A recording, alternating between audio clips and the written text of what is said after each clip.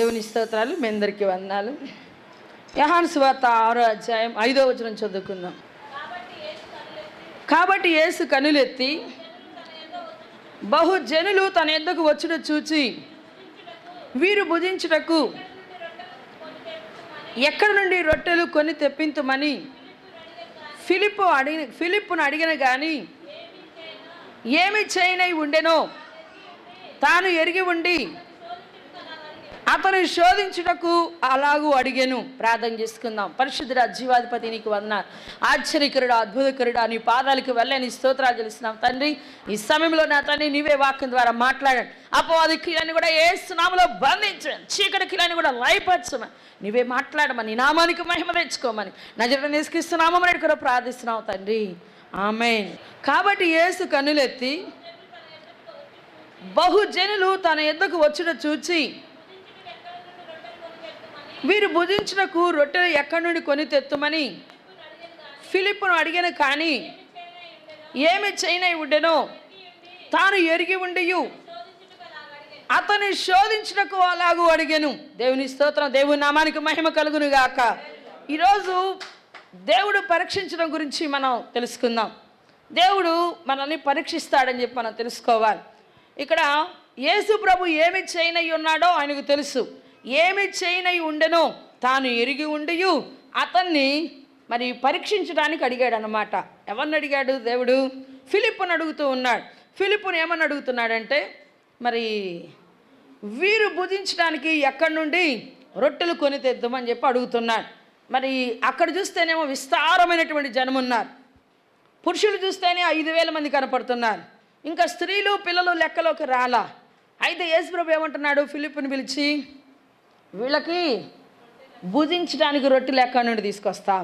కానీ యేసుప్రభు తెలుసు ఆయన ఏం చేయాలనుకున్నాడో, ఆయన ఎట్లా వాళ్ళందరికి కూడా వడ్డించాలనుకుంటున్నాడో అవన్నీ ఆయనకు తెలుసు. కానీ వీళ్ళని పరీక్షిస్తున్నాడు దేవుడు. అయితే ఇంతలోనే ఇంకొక సహోదరుడిని, అక్కడ ఇంకొక సహోదరుడు వచ్చి, అంద్రయ్య అనేటువంటి సహోదరుడు. అంద్రయ్య ఎవరు అని అంటే పేతురు యొక్క సహోదరుడు.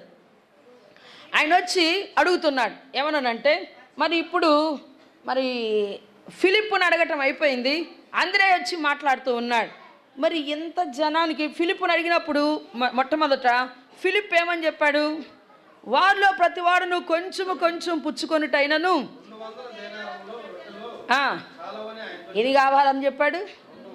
200 దేనారాల రొట్టెలు కూడా చాలవయ్యా అని చెప్పేశాడు.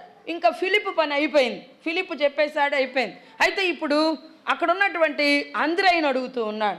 అంద్రయ్యను అడుగుతూ ఉంటే అంద్రయ్య ఏమంటున్నాడంటే,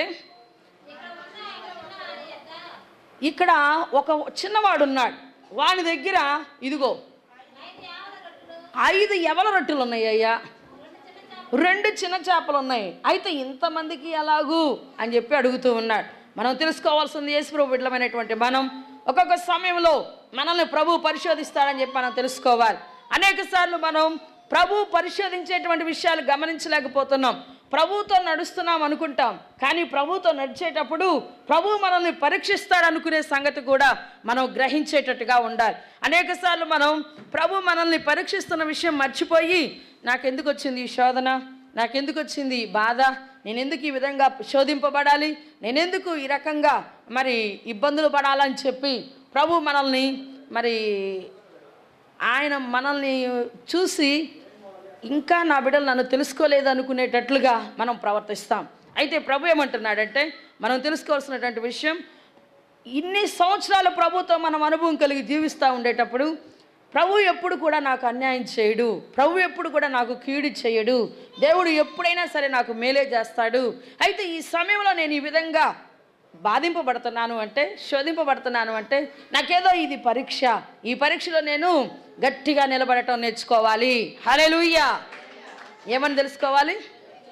గట్టిగా నిలబడటం నేర్చుకోవాలి అనేటువంటి ఆలోచన మనకు రావాలి. అయితే మనకి ఈ ఆలోచన రావటంలా వచ్చిన బాధకే మన హృదయం కృంగిపోతా ఉంది. ఇంకా మనకి అట్లా కృంగిపోతుంది అంటే మనం ఇంకా ప్రభువులో ఇంకా పరీక్షింపబడటానికి తగినటువంటి స్థితి మనలో కనబట్టలేదని తెలుసుకోవాలి. అయితే ప్రభు ఇన్ని పరీక్షిస్తూ ఉన్నాడు.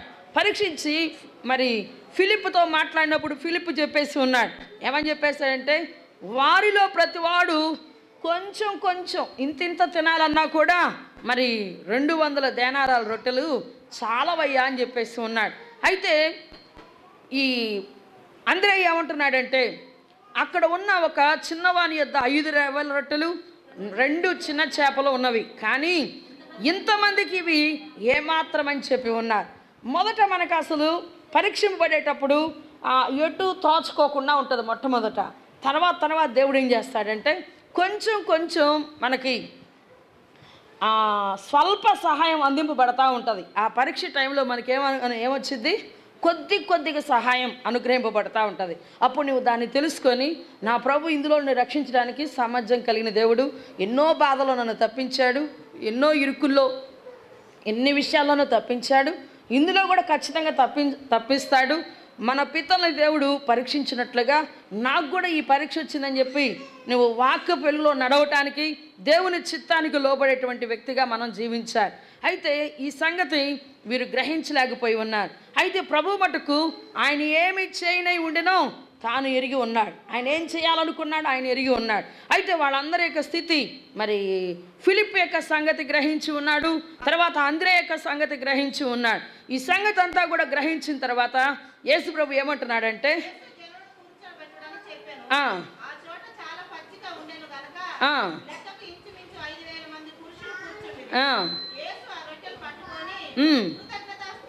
యేసు ప్రభు ఏం చెప్పాడు, కృతజ్ఞతాస్తుతులు. ఆ రొట్టెలు పట్టుకొని ఏం చేశాడు, ఆయన ఏమి చేయనై ఉన్నాడు ఆయన ఎరిగి ఉన్నాడు. మరి ఒక చిన్న అబ్బాయి దగ్గర ఉన్న ఈ రొట్టెలు అని చెప్పి యేసు ప్రభువుకు తెలుసు. ఆ కొంచెం రొట్టెలు మరి తీసుకురాగానే ఆ